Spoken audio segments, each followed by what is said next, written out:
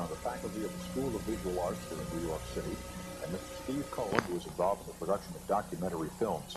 Abe and Steve will talk to us tonight about holography, which is an exciting new futuristic type of photograph.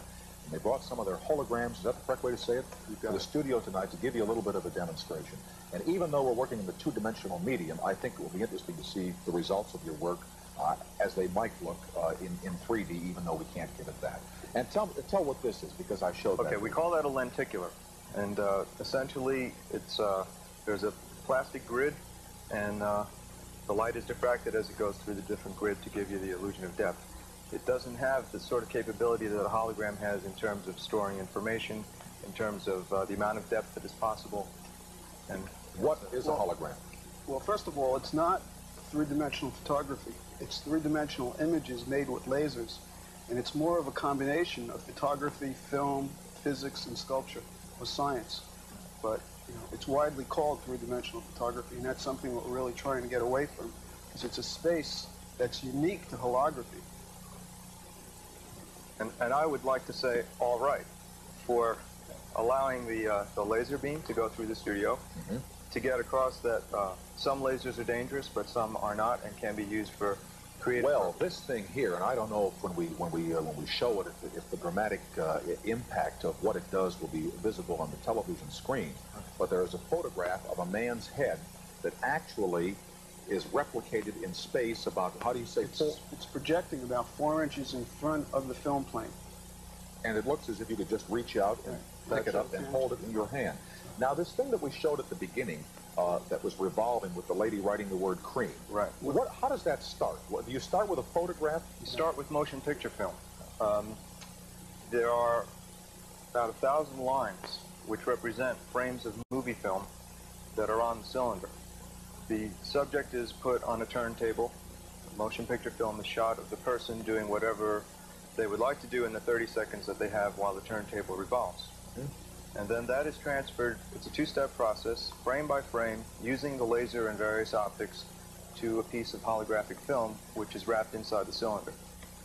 And essentially the white light, it's an ordinary 100-watt light bulb, causes a diffraction effect, and the image can be seen to float in the center. And the thing that's really intriguing and important at this point in time is that most of the holograms here don't need a laser to be seen.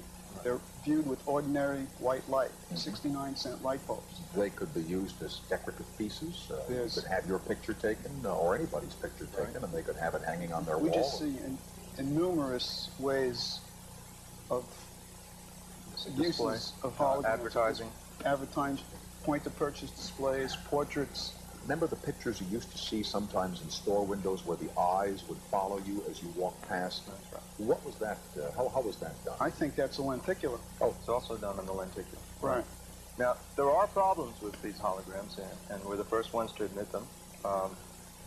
Very often you see the rainbow colors, which is the trade-off that you make in order to be able to see it with the white light bulb. The white light diffracts through the film at different levels, and so you get different colors, just like the old prism on the sunlit window gave you many different colors. The old prism on the sunlit window. Right. I remember it well. Right.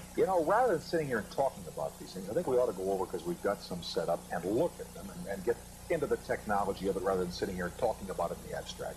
So let me pause for these words from our sponsors, and then we will go to the demonstration area and see the three-dimensional photographs right after these announcements.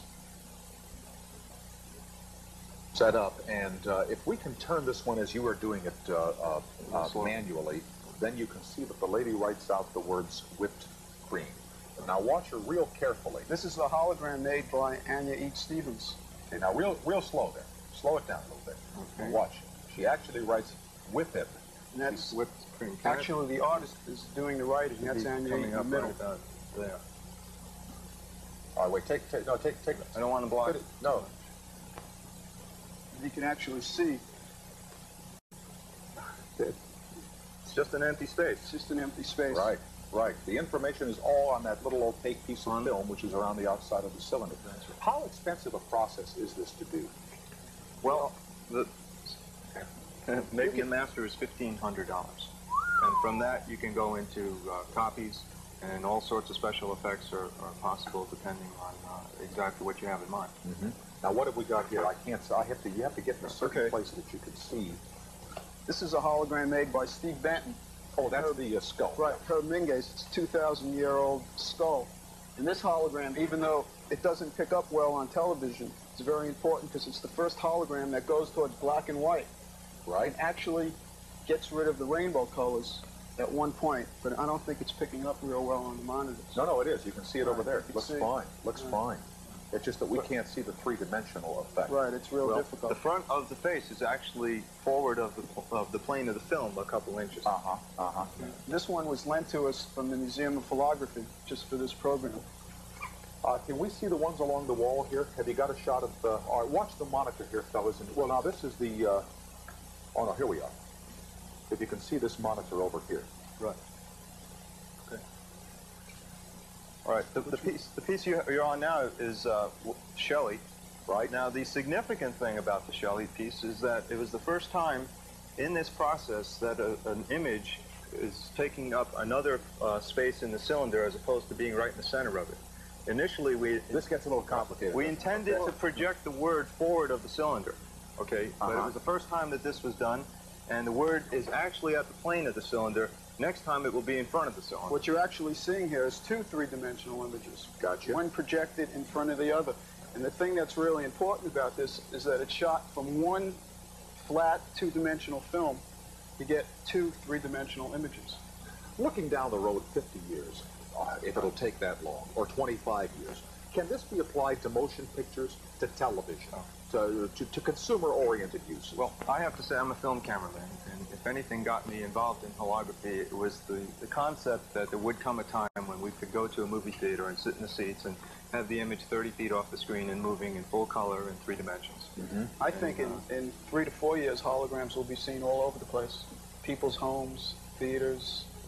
It is possible, and there are people all around the country now who are working towards actually getting it out into the hands of the public. That's one of the reasons that we formed a business. Along with Steve, a filmmaker, myself, a photographer, we have another partner who's an optical physicist, another partner who's a research engineer, and we're all pooling our energies and talents. Who are your customers right now?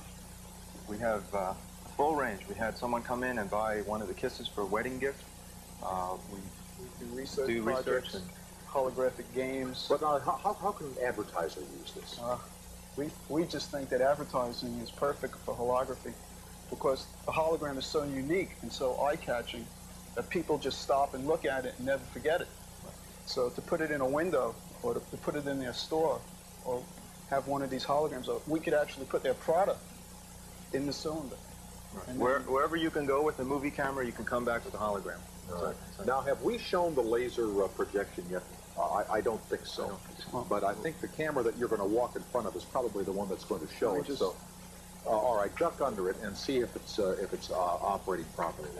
If I can get a look at the lady's still writing whipped cream, isn't she? Wait, let's make her write it backwards. Watch this. Right, you can turn it backwards.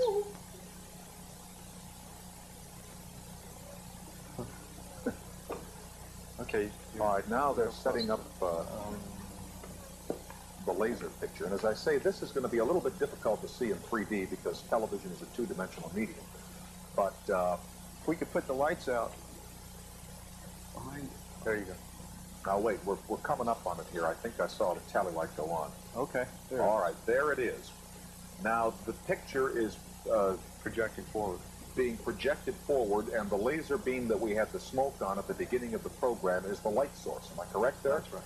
And it is bounced off of, I'm going to say, a mirror. Is that right? That's right. And refracted through a lens, and the front face is actually 4 inches in front of the film plane. It's actually floating out there. That's correct. Spooky. Well, it is possible. They said the Polaroid camera would never work, you know what I mean? And look what happened to that. Gentlemen, thank you for coming in here and showing us these things. It is truly an exciting new effort in photography, and I promise not to refer to it as three-dimensional photography again. Thank you both. We will continue and tell you about tomorrow night's program after these announcements, and I know all of you will stay with us. Thank you.